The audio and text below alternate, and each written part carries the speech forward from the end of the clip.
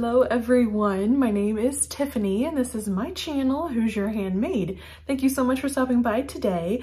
Today's video is a very special collaboration and I can't wait to share what I've made. If that sounds interesting to you, stick around. If you are new to my channel, welcome. Thank you so much for stopping by.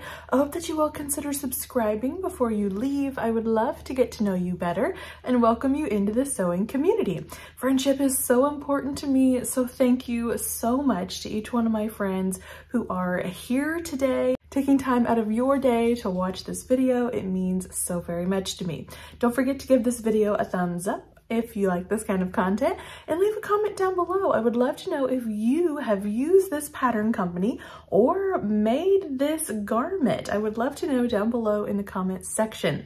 So today is a very special collaboration video. I love doing collaborations with my dear friend Agata from In Agatha's Cottage. She has become a legit dear friend. We talk all the time, we text back and forth.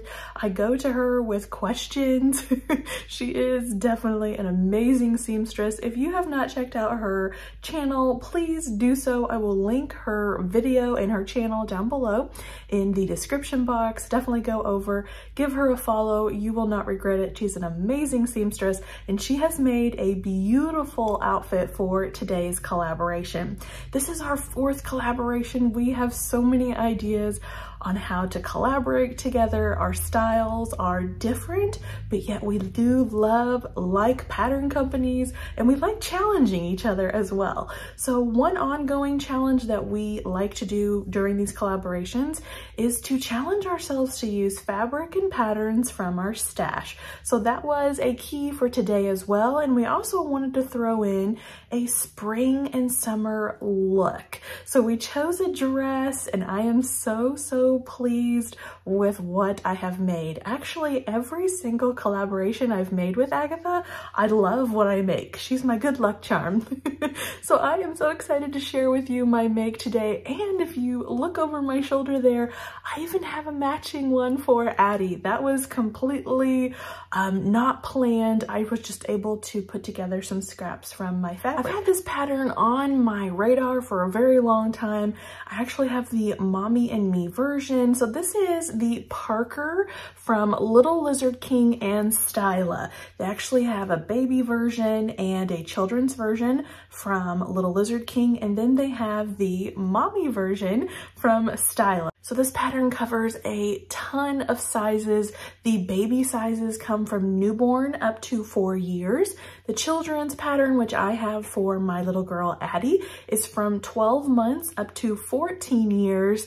And then the adult pattern is from 0 to 32. So a huge size range there. It's gonna cover you for years and years of kiddos or yourself. I love Styla and Little Lizard King. If you followed me for any amount of time, you know that I'm a super fan of their companies and I love experiencing the patterns for myself. So I have made a lot for Addie and now I'm tiptoeing into those Styla patterns. Like I said, I've had this pattern in my stash for a while. The adult version I just never got around to making for myself, but this collaboration provided the best opportunity to do that because I love a tiered dress for spring and summer. And this fabric has been in my stash for a while and I needed to use it for this beautiful dress for spring and summer. So let's talk about the pattern. I'm gonna give you some stats on the pattern and then I'm going to give you some information on my version. And then there'll be photos and a little video at the end of Addie and I in our makes. The Parker dress features a dolman style bodice. You do have the short sleeves at the dolman. I didn't mind the length that they were at, but you can lengthen those via a long sleeve piece, or they have a ruffle that you could put there at the hem of the sleeves as well. So a lot of sleeve options for the bodice. And then for the skirt, you can choose either a simple skirt. It is gathered up into the bodice either way, but there is just one panel for the simple skirt, or you can go the tiered route. Now these tiers are smaller tiers. They're not very large. I mean, there are 3 of them. and it goes about to the knee. So that was the length that they're showing there on the pattern, is about knee length or right above the knee. And I wanted to make mine a little little bit longer. So I'm going to talk about what I did. I switched it up just a little bit. So this is designed for knits. It has a neckband that you add there. Very simple make, simple construction. It would be made a little bit longer with all the gathering if you did all the tiers, but it really is quite a simple make. It goes together very quickly. Now, the big thing that I want to point out here in the description of this dress, online on Styla's website, it shows that this is a relaxed fit dress. Let me tell you, there is a ton of ease in the bodice and skirt of this dress. So much ease, way much more than I would have wanted. Now, what Styla did not do a very good job of, in my opinion, is giving you the finished garment measurements for like waist and hips. I think they give you a length for this dress, but they don't give you that finished for the waist and hips. So what you will need to do is print your pattern out and take measurements, and you can measure the pattern piece, allow for your seam allowances, and see how much ease you're going to have from this make. Obviously, even stretchy fabric is gonna affect that more. It's gonna be even stretchier. So in my experience, it came out quite large. I'm gonna talk about the alterations that I did make, and I can even make more. I'm kind of liking the way that it looks right now, so I doubt that I take it in anymore, but it definitely could be taken in more. So I just want to point out that this is a very relaxed fit dress, very, very much so, so that you don't get blindsided by it having so much ease in the pattern. So let's get into my versions. I chose this beautiful fabric that I had in my stash. This is from Millie Mae Fabrics.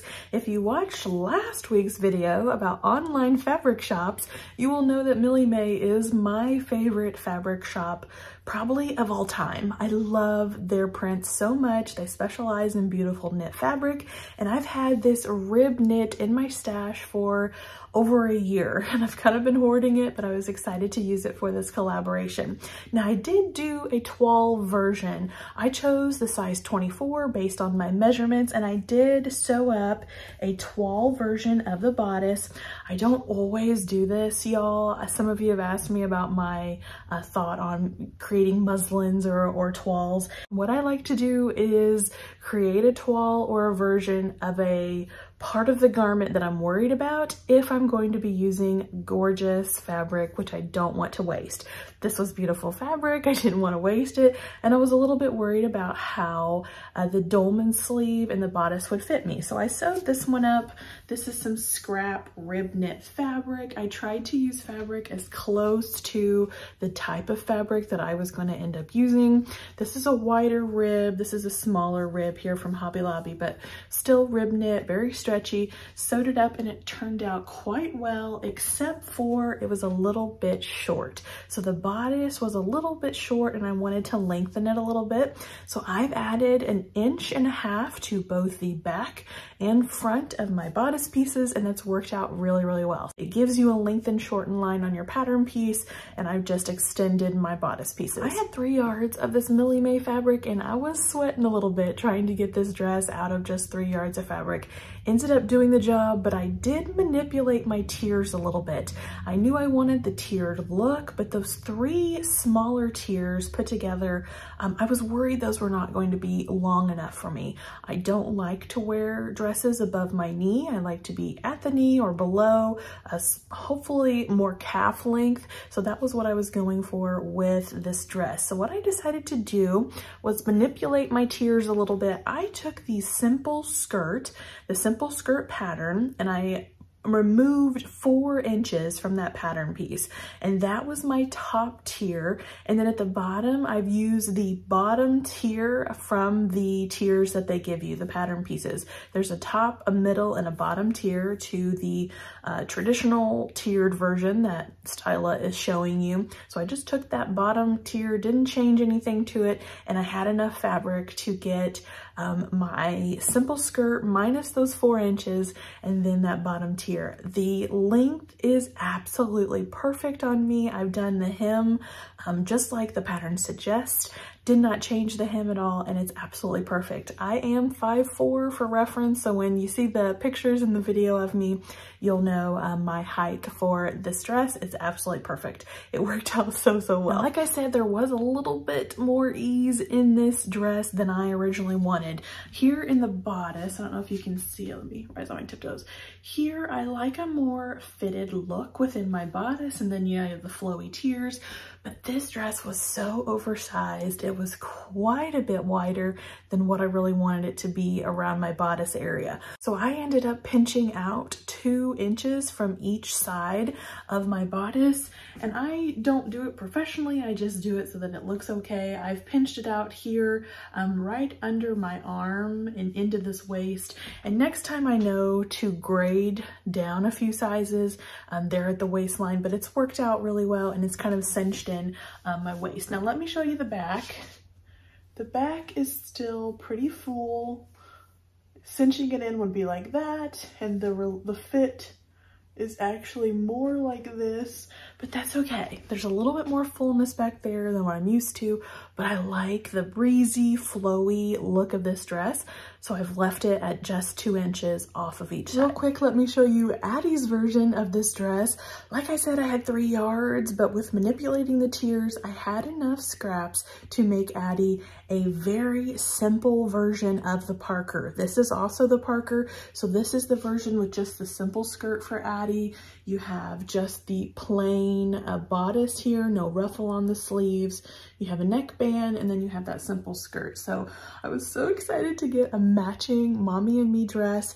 Again, the ease in the little children's sizes as well is there. It is a little bit oversized on her, definitely more of a breezy, flowy look. It looks fine. It's not overly big on her, so I did not take her pieces in at all, and I made her this straight size 4T. So I didn't have to lengthen it any, which usually I do have to lengthen patterns for Addie, but for this one, it was perfect. Overall, a wonderful dress, very fun, easy. You can play with those layers, manipulate these patterns to how they fit your life. If you don't want it that short, make it longer. If you want to add more tiers, go for it. Make these patterns your own. Don't be scared to make them work for your vision. I would definitely recommend this pattern to others. Just keep in mind all that ease within the waistline. Measure your pattern piece and adjust accordingly. Now, here is my big question. If you know anything about me, you know that I love Ellie & Mac's Staycation Dress. It is the gold standard of tiered dresses, in my opinion. My big question is, how does the Styla Parker compare to the Staycation Dress? Can it beat the Staycation Dress? In my opinion, no, it cannot beat the Staycation. So the Staycation is there to stay in the #1 spot. This is a lovely dress. I will be making more of these for sure. It is so much fun to make these. I just have to do a little bit of adjustment to this pattern. The Staycation dress fit me so well right out of the box, right off the sewing machine, that I have to keep it at the #1 spot. Don't forget to go over to Agatha's channel to check out her collaboration video. I know that her make is absolutely gorgeous, and you're gonna love following along with her journey as well. Thank you, Agatha, for collaborating with me. Thank you for your friendship. It's been absolutely wonderful to get to know her. She's an amazing person, and I'm so thankful she's in my life. Thank you as well to each of you for watching this video. Thank you for your friendship. Don't forget to subscribe and hit that thumbs up button, and leave a comment down below. Have you ever made the Parker or a Styla pattern or a little Lizard King pattern? Let me know your experiences down below in the comment section. I love chatting with you. I will see you all in the next video. Take care, everyone. Bye-bye.